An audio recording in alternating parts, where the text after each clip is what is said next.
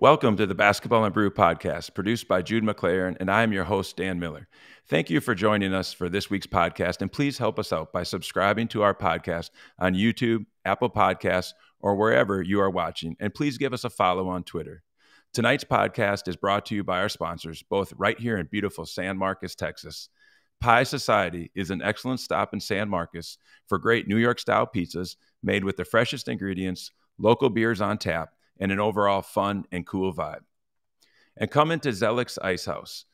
Zellick's has a great happy hour drink special, outside patio, and a great time and a great vibe to hang out with friends. Tonight, we are extremely excited to welcome a world champion, Natalie Nakase, to the podcast. After an outstanding high school playing career at Marina High School in Southern California, Natalie was a 3-year starting point guard at UCLA, earning Pac-10 all-conference honors. Natalie went on to have a professional playing career both right here in the United States and overseas before coaching in Germany, Japan, with the Los Angeles Clippers, in the G League, and on the bench in the NBA with the NBA Los Angeles Clippers, and most recently as the first assistant to the 2022 world champion Las Vegas Aces. Coach Nakase, thank you for coming on Basketball and Brew. Oh, thank you for having me. I'm really excited to talk hoop. Coach, I'm all kinds of pumped to talk hoop and talk about your offense with the Aces and some pick and roll. And before we do any of that, I just got to ask, first say congratulations on the World Championship. And have you had time to just reflect and celebrate and just take it all in? I mean, still celebrating. You know, it's been a week. We went hard right away, right after the game, on the plane ride, then the parade. So it was, good to be around the fans and be around the local people. But I still got family to go home to, and probably another celebration continues. So yeah, just enjoy it all. Not many people can say world champions, and it was so fun to watch, Coach. Just I know you had the best seat in the house right there, and you're coaching and doing busy, but just seeing it on TV, and just a very talented team, Coach. But what made this group so special that you got it all the way done and you won the championship? I mean, there's so many things, but I think the top of the list just goes down to, genuine leadership. I mean, from, Mark Davis, our owner, who believes in women in sports, from Nikki Fargas, pretty much a huge reason why I came, just, wants to empower women and make it more, visible. And then Becky Hammond, I mean, I didn't know her coming in, but then just instantly kind of connecting with her and her just being genuine and just real. And I think, doing something, winning a championship in 6 months, 5 months, I think, not knowing each other, I think it just shows like her leadership, her passion to, want to really genuinely meet and understand and get close to our players. And then at the end of the day, she has one of the best basketball minds. So yeah, it starts from the top. Right. Wow. And it was great to see you, Coach, as you guys progressed. I got to ask you about that first phone call or meeting with Coach when she asked you to join her staff. Like, how was that? And can you take us through that? Yeah, I could take you through it. We had a mutual friend, and she just said, give her a call. You'll actually see that you guys are a lot similar than you think. And yeah, sure enough, our first phone call, like, we could not get off the phone. Like, it was going back and forth with, being small point guards, right? And just being undersized, being, counted out just from everything from being too small to play Division I, to play in the pros, and then obviously in the NBA, just, being doubted a lot. And so, just going through those experiences and like saying, oh my God, that's what happened to me. That's what happened. Like, we just bonded instantly, and then it kind of connected us with, hey, let's do this together. Right. I was completely on board when we started talking like playoff adjustments. Like, we were just going back and forth because we watched each other's teams. Right. So then we'd have questions like, oh, why'd you do this? Why'd you do that? And then we couldn't stop talking about basketball enough. So that's what happened. Right. That's awesome. And when you have a championship run like yours, Coach, and you're with a new team, new staff, but a lot of these players are together, and now you have to get them over the top. Can I ask, how much did you as coaches mention the word championship, talk playoffs during the regular season? Or, I know Becky's real process driven, but just curious if you guys openly talked about that throughout the year with your team. The word championship wasn't used a lot, just because we knew we had a long ways to go, right? And we kind of learned just from coaching experiences, like you don't want to ever like over say the word championship and say we are the top team until like we actually earned it and we've gotten to a point where we knew and we felt we were. So it was more, Becky's mantra was more like, hey, let's build championship habits. So it was every day we had to get better, right? Like this team wasn't Right. championship ready when we picked them up. And so it was more like day to day, like what are we doing? And it was actually like, let's get better every single day. Championship habits mean being disciplined, being really physical on defense because we were smaller than most teams. We went small ball. Hmm. And then moving Asia to the 5, obviously. So we had to be a gritty team. So it was more habits, championship habits, but the word championship never really was like thrown, too much. And, it keeps them humble. It keeps them hungry. And so I think that's what Becky really wanted to really strive for, was that type of mindset of like, we haven't done anything yet. We still have a lot to Right. prove. So. Right. Right. Yeah. That makes sense. And as you're going through the regular season, coach, and you have such great players, just blending them together under the new regime. Can I ask, coach, was it a smooth, easy transition? Like week one, you're like, we got this? Or was it just all throughout the season kind of a building step? Because by the end of the year, you guys looked like you had been together a long time, you know? Yeah, and that's Becky's specialty, is the Okay. buy-in. Hmm. That's when I go back to genuine leadership. Like she's genuinely like, I want to make you guys better, but I want to make sure you guys come together when it comes to playoff times. But no, it was tough. It was rocky. I mean, for these, all-stars and very talented players, they had to come into training camp with who was going to start, who was going to get the shots, Right. who was going to get the minutes. But so they had a lot to prove themselves, and they were in competition as well. And of course, like they're competitors, so why wouldn't they? But it was just all about communication. Every day, Becky, laid down the law of like what your role is going to be and how we're going to play. And she always stressed like we have to play together. We have to play together. That was going on all the time because when it comes to playoffs and you play a team 5 times, you cannot be selfish because if you're selfish, you're easily guarded. So she always would say like, if you see two, pass it. So Hmm. meaning if you see two defenders, it doesn't matter if you're, the 12th man, the 11th man, the 6th man, like you're making that pass and they're going to get that open shot over, our top scorer. And once, we did that and, the first 10 games, I mean, we were playing at such a fast pace and with space that like we ended up beating teams, a little bit more selfish than we would like. And so once we started getting, closer to like other opponents because they'd scout us, then we really had to make sure we moved that ball. Then we Right. became unguardable. Right. And coach, I love that, C2 pass it, you got one attack. Can I ask about your spacing, coach? You do have great spacing and obviously you play with great pace, leading the league in scoring.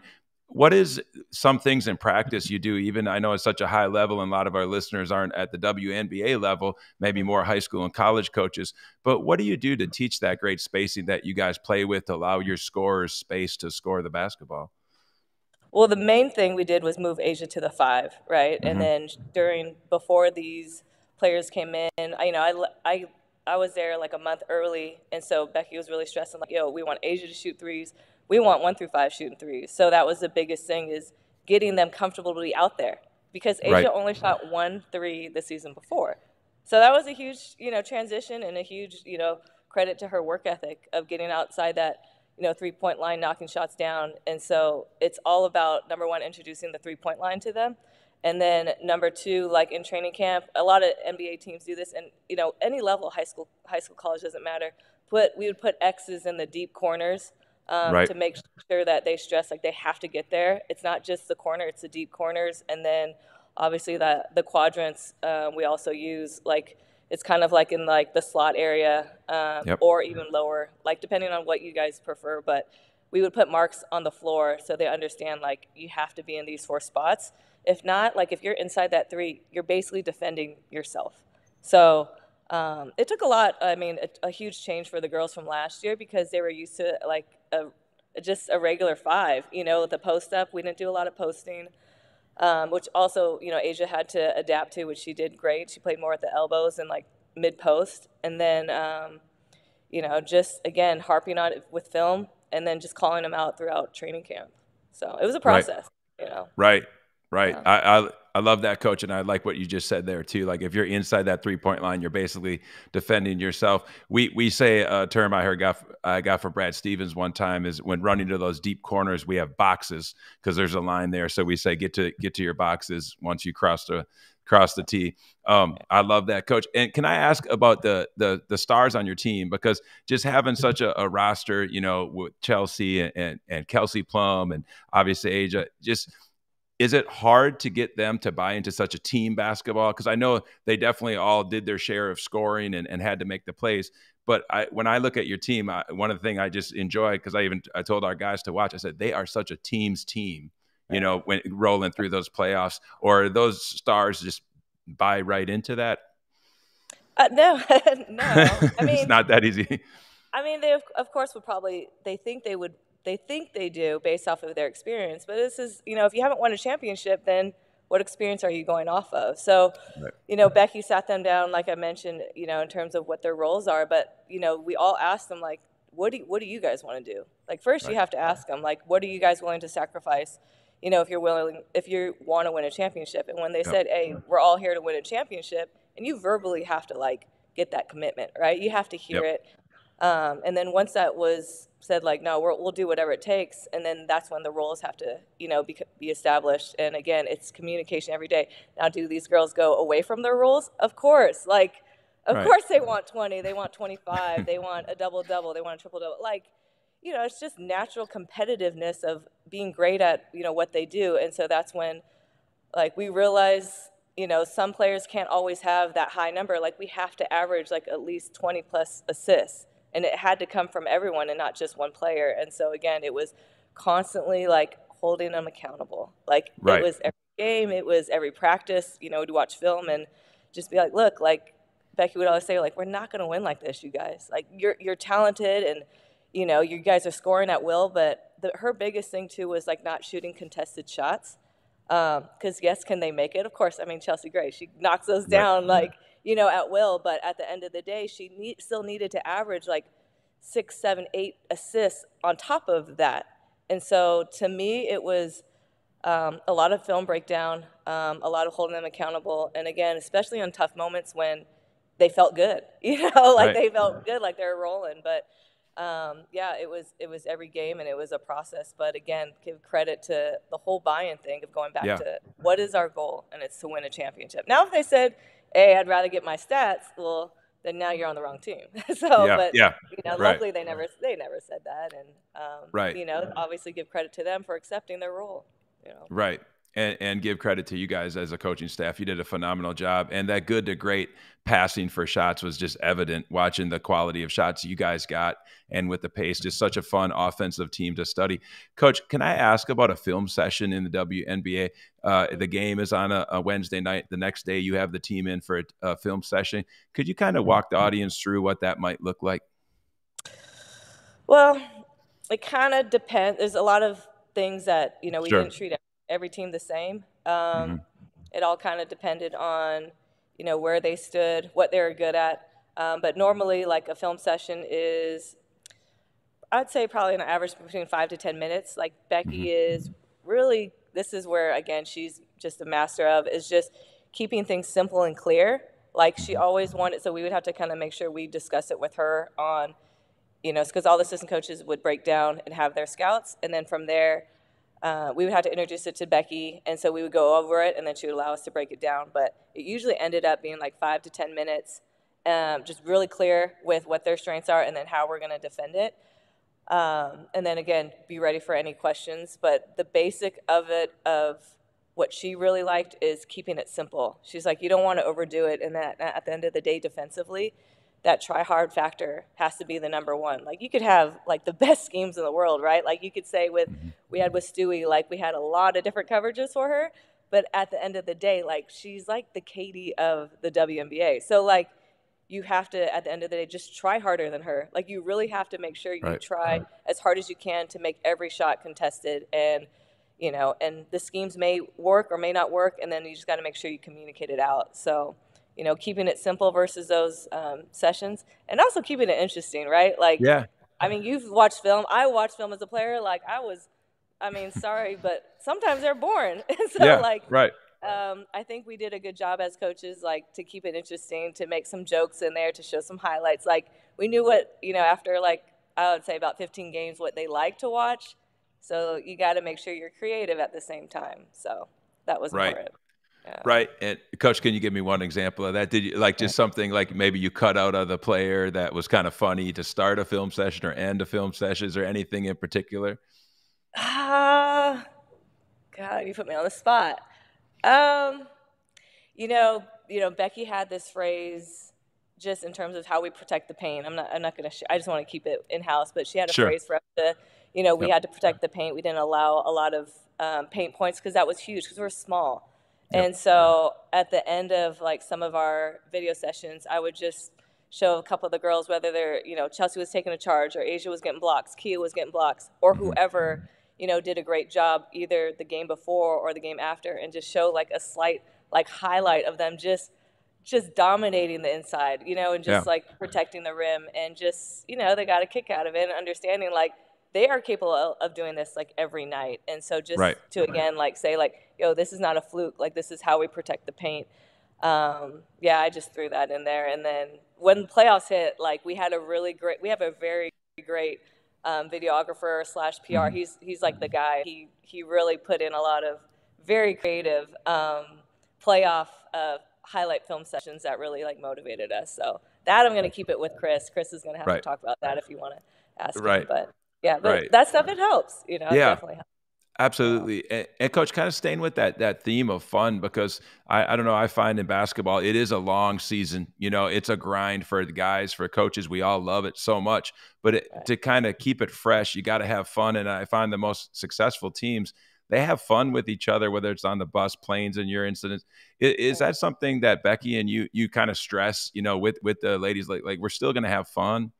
Oh yeah, for sure. Like not knowing really kind of who she is as a coach, her personality. Like Becky likes to have a ton of fun. Like Yeah. just playing music. She likes to sing. She Yeah. likes to dance. So our shoot arounds are always like, it looks like a dance off, or like it looks like, Yeah. like I we're in a love it. club. Like I couldn't believe, I'm coming from just my background. I'm kind of more serious. I like to have that like focus type, but Becky has taught me, and I'm so glad like I got to experience this firsthand, like how you just gotta have fun. Like the girls Right. gotta come in, they gotta want to come and step on that court. So we'd always play music, and then all of a sudden they're just dropping like it's hot, or just like they're singing along, and Right. then some songs they're like, oh, play this song, and then sometimes like, no, don't play that song. Like it just we're always having a good time, and that's crucial because it's a grind, a day-to-day grind. Yes. Like we took very little days off. I mean, I could probably go like this is how many days off we probably had like Wow. throughout the season. And so Right. again, you want to show up, you want to have a good time with your family, and the more we had fun, the better. And so yes, so all coaches, play music, have fun, joke around, like don't take things too seriously. That's the Yep. biggest thing. Yep. I love it, coach. And it was evident too, just in your celebrations, how much everyone loved each other, and just when it's so rewarding when you do get to ultimately win a championship with your teammates. Coach, I want to switch gears a little bit and just talk about your time overseas, getting to be in Germany and Japan. Obviously you learned things coaching there and playing. I just wanted to see, I guess my first question is this: what is the hardest thing when you go overseas, and what's a great thing when you go overseas that you kind of took from that experience? Kind of a loaded question, but just curious about that part first. Yeah, I mean, I'm sure with a lot of people who experience overseas, I mean, my first time especially was just being away from your family, just Yeah, being like sure. literally isolated, lonely. I mean, my first year, we didn't have like this great internet, like I didn't have a phone. Like I just remember going over there, and like some random gentleman who was the president, like I didn't know, he just picked me up. He barely spoke English. I had a translator also pick me up, and I'm going to the hotel, and I'm like, where am I going? Where am I staying? Who am I staying? Like this is Right. all unknown. And so a little bit of anxiety, fear factor going in the whole thing. But I would say the first couple of weeks of not really knowing anyone, and you're just thrown in a country and not being able to communicate was just the loneliness. Like you're Right. by yourself a lot. But luckily, I had great teammates and great organizations that took care of it. And then once you get adjusted, like you get paid to play basketball living in a different Right. country. I mean, not very many people could say that. And once I, got adjusted and I absorbed the whole, country and culture, like, I just thought that this was unreal. Like, this was, probably going to be one of the best experiences of my life, which it was. Mhm. And then I just got to explore. Like, on off days, I would go to the cities like Berlin, Wow. Munich, Frankfurt, like you name it, Cologne, and I just got to sightsee. And then after a season, I went to Paris, I went to Barcelona, I went to, Malta Islands. Like, I just took advantage of it, and like I just can't express like how much that taught me, and it also taught me how to be like really independent. Right. Not to rely on a lot of things that were so accessible in the States. And I think that kind of introduced me to the NBA, because in the NBA, like, you're on the road so much. Like, if you talk to any of these NBA guys, they're like, oh, once I'm done, I'm not going to coach, because like you give up so much time from your family. So you learn how to be by yourself. And so I think I almost trained myself overseas. And then when I was in the NBA, like, you're alone all the time. And so Right. I think that definitely helped me, So it's kind of a blessing in disguise. Right. Wow. And coach, with the saying that too, if a player gets an opportunity to go overseas, go take advantage, because it's so hard to play in the NBA and WNBA. There's only so many spots, but there's a lot of pros out there. A lot of Oh, professionals, oh and yeah. yeah. So we had a player where I coached at Laterno University who has a chance, and he's playing overseas now from a Division III, and he was Division III Player of the Year, and he's loving that experience being overseas. So just Yeah. love it. Love to hear it. Coach, staying with that though, when you became the head coach in Germany and coached in Japan, how did that help you then as an assistant coach with the Clippers? That experience that you gained from being over there overseas. Just understanding how much it takes, to Hmm. be the head coach. There's a lot of pressure. There's a lot of responsibility. You're managing everyone. You're Right. managing the whole team. You're managing, overseas is a little different. Your front office is a little bit smaller, but you're managing everybody. You're like basically the CEO of a team. Right. And so what I learned is, how can I, as an assistant, like, how can I make the head coach's life easier, right? Like, how can I lighten her load or his load, like whatever that is. So I would just constantly, like, especially with the Clippers, with Doc and T. Lou, I would just ask them, like, once a week, like, is there anything you need? Is there anything that, I could take off your plate, or I could just let you know what's going on, just in terms of, what's going on each week. Because every week is different, especially when Right. you win, especially when you lose. I mean, here comes all the questions from the media. I mean, it's just, and for me, like, once I got in with the Clippers and observing, just, right then and there, like, what they go through every single day just from being in our meetings, I'm like, man, that's stressful, because at the end Yeah. of the day, when a team says, oh, the Clippers lose, or oh, the Aces lost, like, it's Becky Hammond's name up there. It's Doc Rivers. It's T. Mhm. Lou. It's not, Natalie Nakase.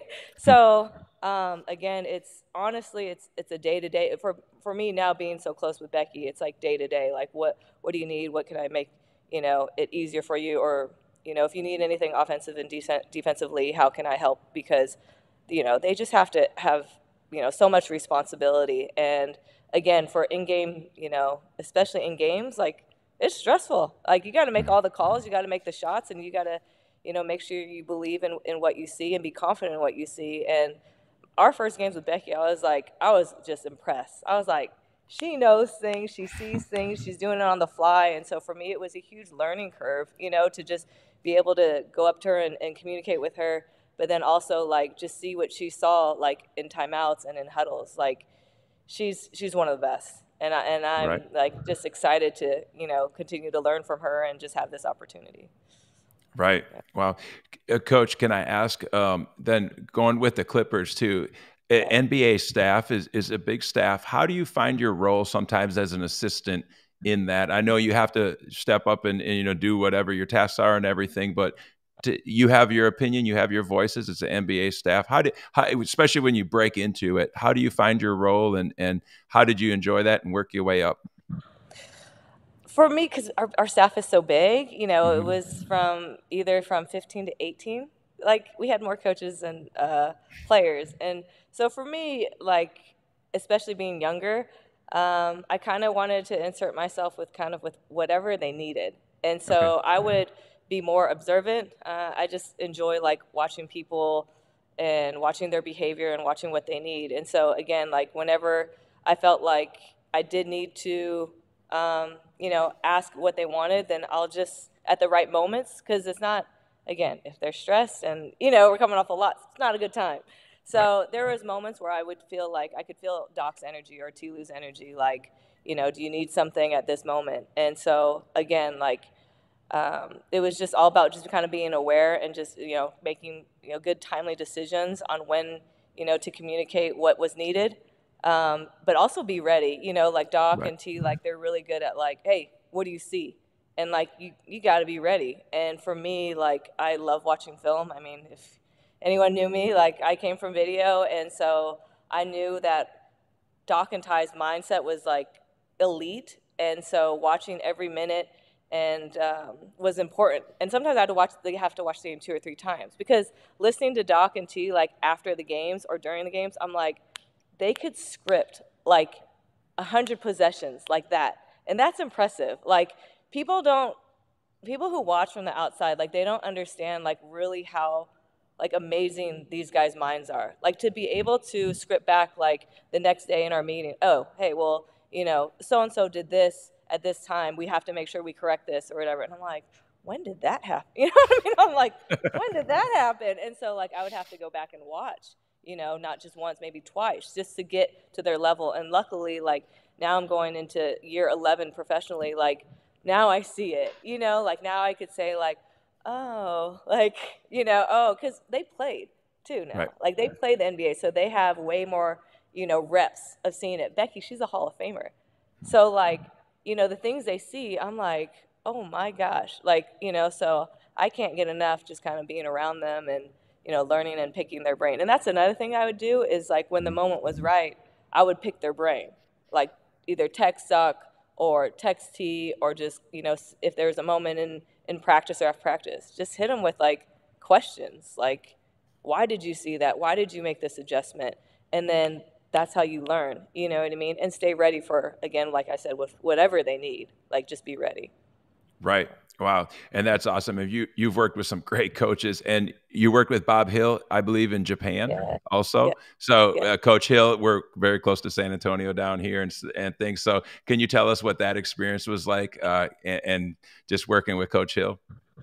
Intense. Yeah. Intense comes the first thing.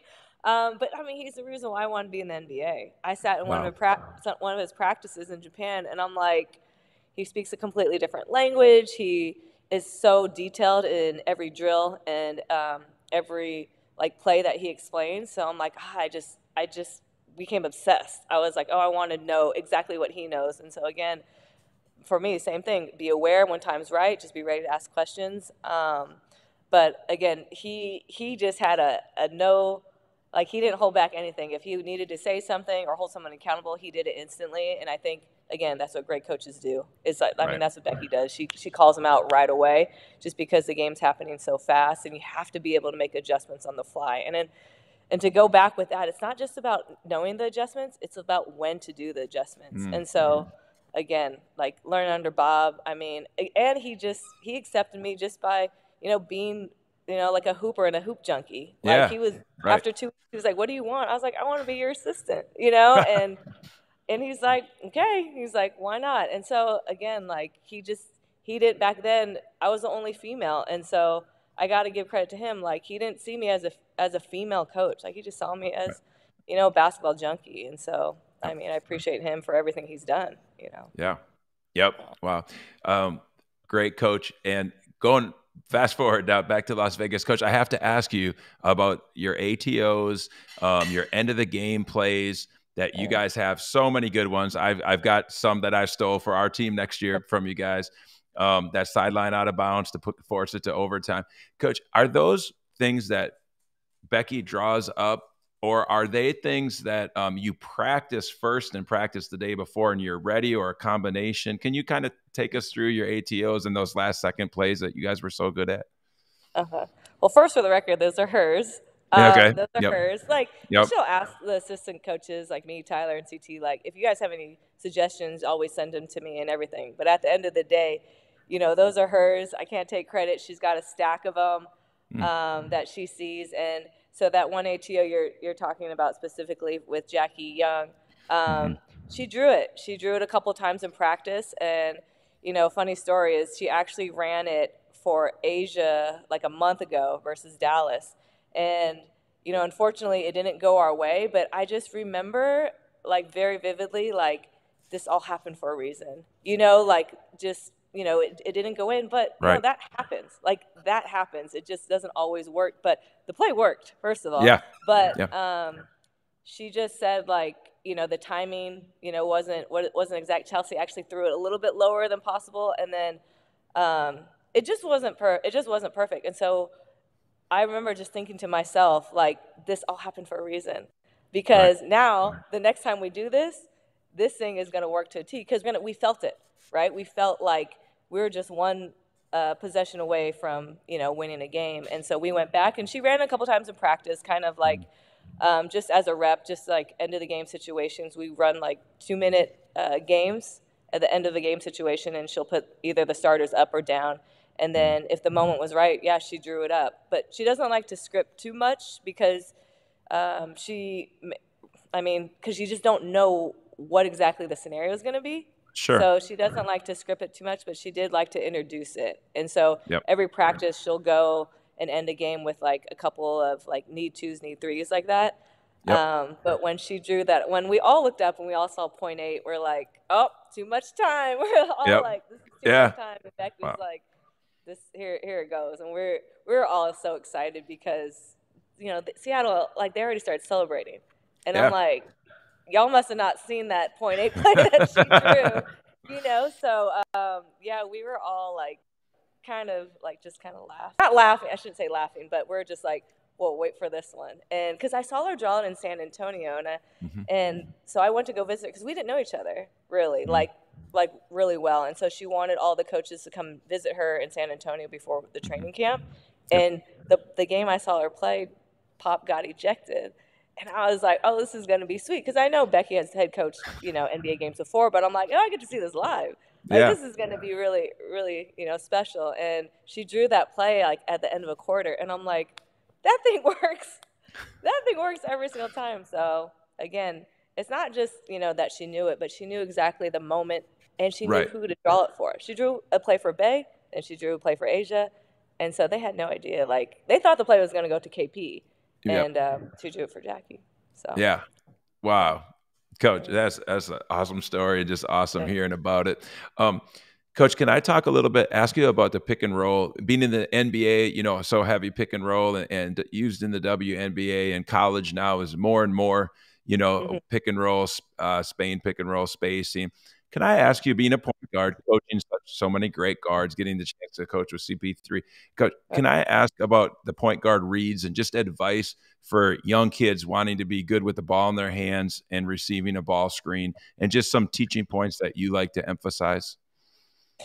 I mean, the biggest thing is just getting reps. I mean, because for me, I actually was not a great pick and roll, reader until just when I played, because I was so quick, and so I always blew by the defender. So that was just me personally. But then working obviously with CP, like, he would break it down and let us know like what he saw, what reads he would make. And I would say like the biggest thing with pick and roll is just practicing a lot of reps and just understanding what you're capable of, right? So we've talked about, in my last podcast, I talked about the difference between Kelsey and Chelsea in terms of reading.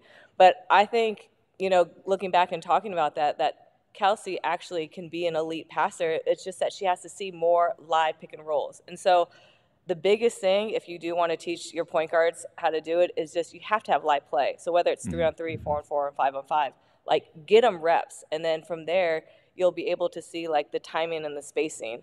I would say, because when I watch a lot of like college and high school like drills online, like, they do things so scripted, like meaning like the defense is saying, okay, now I'm going to drop. Okay, well, here comes a pocket pass. Like, that's not realistic. So let it go live and let your players make mistakes. And if they turn over the ball, okay, they turn the ball, but they're not trying to turn the ball over. Do you Right. know what I'm saying? So, like, Mm-hmm. you just got to let them play through mistakes, and then eventually they're going to pass it to the open area and stop, and throwing it into the hands or some, of the Right. defender. So, to me, it's always about reps and putting them in that actual, game experience. But I think the reason why CP was, so successful is, number one, he's a willing passer. Yeah. It starts with that. Like, if you Right. don't really enjoy passing, like, you're not going to be great at it, right? So you have to have a really selfless act, and that's, across the board from CP, Chelsea Gray, KP. Like, they're all willing passers. And Right. then from there, it's like, now you got to adapt with, okay, well, you got DJ. I mean, then you have Blake. And so obviously CP could throw it at the rim for DJ, and then with Blake you can hit the short roll, you know what I Right. mean, for a mid-range. So, I mean, then it's like learning people's strengths in terms of where you can put them in position. So there's no right or wrong of what I could tell you other than, like, number one, be a willing passer, and number two, just getting high volume of live reps within it. Right, right. Yeah. I love that, coach, especially the live part. So many times you see the practicing, just put a chair out there and, I mean, Like, with a cone. that's I not know. realistic, Yeah. and like, Yep. and I know coaches love drills, Yeah. but the more I've, worked, especially with Becky in training camp, like, we just did so much live play. We Yeah. just, we let them Yep. play, and you coach through the live play. Don't Yes. stop it. They don't always need to hear your voice. Like you said, keep it interesting. Yep. Play basketball. Just Yes. let I them love it. live play, Love it. And then a lot of coaches, like one coach actually just asked me, like, well, they don't know what they're doing. Well, teach them, tell them, Yep. but then let them Yes. go through it. Let Yes. them go through it live, but don't expect them to pick things up right away, and allow them to make mistakes. Right. You know. Right. Yeah. Love that, coach. Coach K says the best teacher of the game is live play. 5-on-5. Love it. Can't go wrong. Can't go wrong with Coach K, right? Yeah, you can't go wrong with Coach K. Staying with one more question about the pick and roll, is if you're involved in a pick and roll, or let's say it's Kelsey or Chelsea, and the ball screen's coming, where do you like to have the other three players? Do you do a two-side, one side, a lift person? Just, is there a favorite alignment that you guys like to use with your pick and rolls? I mean, flat would be ideal because then Mhm. they're all out of the way in terms of, Yeah. like, for Chelsea, we have to flatten it out because we know Chelsea's a master at the mid range. So again, it's all personnel driven. Sure. We're like Plum, she can get downhill. So we would probably want to clear out as well. Shoot, we would love to just clear out the whole strong side and lift and put everyone on the opposite side. That'd be ideal because then she can just get downhill and then make the reads actually with her left. So we would make the reads, put all the people on her right side. So it's personnel driven. You have to know, the strengths of the ball handler. But, get just beyond that three. You better get beyond that three because, Yeah. We're going to get mad if you're defending our own pick and roll. And then Right. at the end of the day, like, simple is the best. So again, Yep. if you see two or someone, for some reason, the dub, they helped off strong corner. I don't know, why, but Yep. they did. And if you see that strong corner help off, pass it. It doesn't have to be the beautiful pocket, split the Right. defense. Chelsea's got that behind the back down. She's got the over the head. Like, Right. it could be that if she wants, but sometimes just that corner three to Jackie Young, hey, I'm taking that all day. Right. Right. Coach, I don't want to say yell, but I have to tell our guys a lot. Don't help strong side corner. Don't help strong side corner. Like, You're giving up threes. It's crazy. Yeah, it's crazy. But we were like, okay, we'll take Yeah. it. So we didn't, want to say anything other than thank you. So. Right. Coach, this has been so great. I have a few more questions. I just can't thank you enough for taking the time for this. My next question is just about going from a very good Division I player when they make that jump to the WNBA. And I guess the other question I have is another loaded question, but when you guys are looking at your roster, and I know you have a GM who takes care of all that, but just when you're looking at players, does it help to have players from winning programs? Like, if you get someone from UConn or you get someone from South Carolina, like AJ, does that make a difference? And then my other question is just rookies in the WNBA. What's kind of the biggest learning curve for them to jump from high level Division I, but now the WNBA? Well, to answer your first question, I mean, the the beauty of like Asia coming, from Mm-hmm. Dawn. I mean, her discipline and her competitive edge and her willing to be open to like different, again, we introduced such a different offense and defense like that on top of her competitive drive. I mean, that definitely had to, partly come from Dawn. I mean, she's a beast, but Mm-hmm. we don't really see it. We don't always see it that way, and obviously because we can't have top 12 players come from the same school, or come from the top schools, and that's okay. Like, Mm-hmm. I mean, not everyone gets to be chosen as an elite, UConn, Stanford, or Right. UCLA. I'll just throw that in there while I'm There talking you about go. Plug it. for your school. But it's more like, you don't want 12 elite players. You have to have players that understand their role. You're going to have players that defend and rebound and do the little things. Like you can't have 12 scorers. So to answer your question, no. But what we do look for is selflessness. Like they Mm. got to be a selfless player, And then skill wise, Becky was like, they got to be able to make a three. Yeah. So that was a requirement. Yep. And then in terms of, I think for just being a pro is that you have to be disciplined.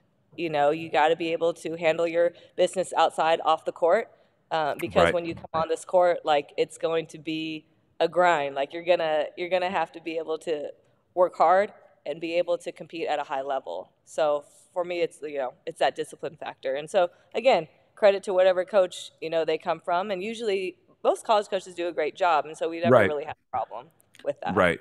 Right. Yeah. That's good, coach. And then with a rookie adjustment, I mean, it's hard as any rookie unless you're extremely, one of the best ones to play a lot or get in the rotation. Is there something that just takes it? Is it the speed, the size of the WNBA game? Do you think what's the biggest adjustment for not every rookie, but just maybe most rookies to get adjusted to? Well, I think you mentioned it. It's the size and the speed, like you said. I mean, Hmm. that's natural. Just Yeah. they went through it from high Levels. school to college, and then Yep. college to pro. It always goes up. But I think the biggest thing is understanding like they're not the star anymore. Yeah. Like I mean, we had Mm. great rookies. Yeah. We had KB, and we had Asia Shepherd, who were elite players on their team, Yeah. and so they were, they understood like they had elite, vets and starters and talented players up in front of them, but they also wanted to play, at the end of Right. the day. So what we did, and we took this, from the NBA, is like we played a lot. So we called them like the stay ready games. And so when we're at home, we would have our scout guys come, and we would have like 5 or 6 guys play pickup with our second unit. And that helped a ton. Like because then, like I said, you want to play live. Like Yeah. drills are not going to keep these players ready.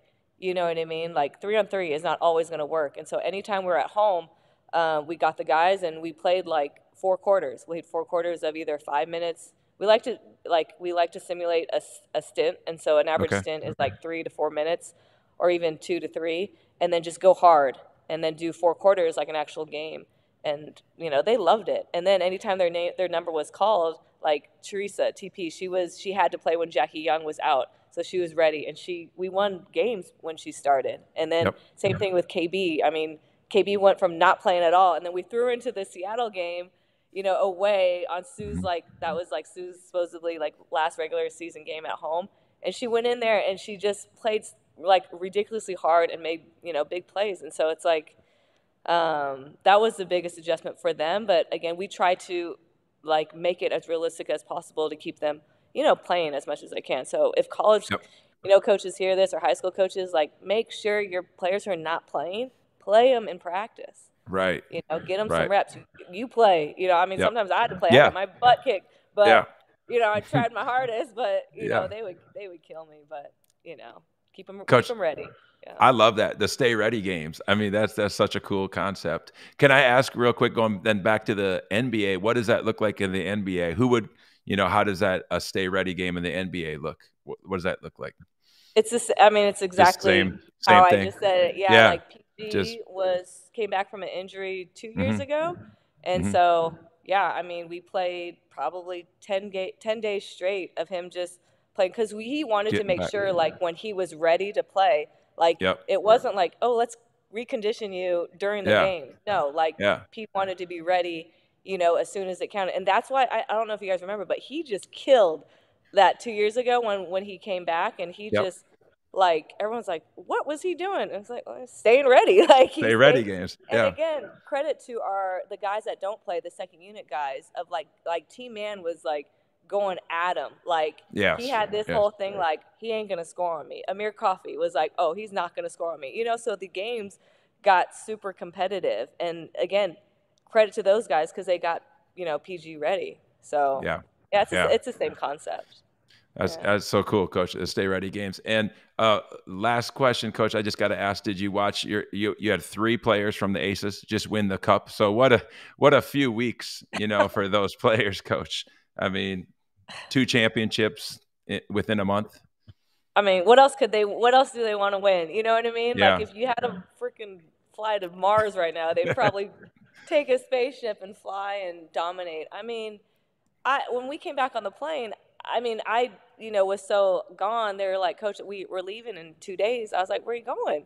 Right. And they're like, Australia. And I'm like, we just played you guys because we only sometimes rotated 6. And so Okay. like Asia played 40 minutes, like I would say more than half of the playoff games. And so I'm thinking she's going to go home, sleep, rest, go on vacation. No, they had to take a flight to Australia. Then I turn on the TV and they're starting. I was Right. like, what is Yeah. going on? Like, Right. this is unbelievable. And so just like to put this out there, like credit to them. Like that is unheard of. Like in the NBA, that's actually not how it actually works. Like most of the Right. guys, like the top guys don't go over right away, or they wait till the year before the Olympics. You know Mm-hmm. what I mean? Like they Yep. don't Yep. go every year like how the women do. And so Yeah. that's why I was so confused. I'm like, why are you guys going? Because normally this is how we do it. And they're like, this is not how the W does it. And I'm like, this might have to be something that I have to, Yeah. because I was, just concerned. I'm a Yeah. concerned Sure. coach. And so I'm like a Yep. parent. Like, I don't want you guys to Yeah. get hurt and, yada, yada. But, I mean, look what they did. Like, Look what they did. And look what they yeah. did. Didn't miss It a was beat. spectacular. Yeah, it was just and Yeah, Asia, the did you watch? MVP. Yes, at late nights, but the MVP of it, and and just for like KP coming back from the knee injury 2020 for all that she has won these 2 years, and just so special, Coach. And I know, yeah, you guys just had to be loving life. Yeah, I mean, Have to. KP coming from an Achilles tear, like Mm. that, right? Like once Kobe did it and before Kobe did it, like that was unheard of. Yep. Right? No one comes back from Yes. Achilles. Nobody. And like, look what Yeah. she's doing. And she's, she's smaller and she's getting Yeah. in there feisty. And I remember just the final game, and I filmed it because I was like, why are you doing it? But she's diving on the floor. Diving on the floor. I saw it too, I'm like, Coach. Yeah. what are you Yeah. doing? I'm like, Yep. do not do that. Yep. Like, the game's Yes. over, but that's who she is, and that's Right. a lot of reasons of why we won a lot of games was because of Yes. her tenacity, her like, I don't give a like, I'm Yep. going after it. And so, Yep. God, credit Yeah. to her. Like she's amazing. She's Yeah. a huge piece of why we won. Sure. Oh, of course, Coach, your whole team. Just congratulations. Last thing, just Coach, just for our listeners. I'm not sure how WNBA works with open practices in your preseason or anything like that, but obviously, so many people would love to get out there, and you could make a two for a trip because UNLV women's basketball is awesome. You can go watch Coach Lindy, who's been on this podcast, and then maybe sometime come over and watch the Aces. Is that something that maybe in the preseason or something that's possible for coaches to watch? Yeah, I mean, I think that's going to be a Becky Hammond question, but I think Okay. Becky would Yeah. open. Yeah. Like, I'm pretty sure she would, I don't want to speak 100. I don't want to Sure. say 100. I understand. So, but we've had coaches that were in the area. Yeah, we open up. I think what we do is we close during playoffs, though. That's Sure. Of course. Yeah. Well, Coach, this has been wonderful. And you dropped so much knowledge and so many great stories. And I just want to say one more time, thank you. And also just congratulations. I'm sure you have another party to attend to when you go back and see your family in LA, but just enjoy it all. And then we just can't wait to turn on the TV and see you guys back at it. Oh, thank you. I appreciate it. And yeah, we better run it back. We got to run it back. So thank you. Thanks for having me. Yes. Thank you so much, Coach.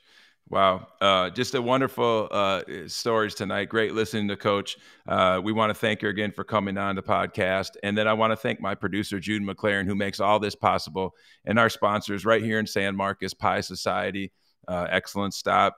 Go grab some pizza, grab some beer. And then, of course, Zelik's Ice House, another great place to go visit and have a good time with your friends. Thank you again for watching Basketball and Brew podcast. And until next time, enjoy the basketball.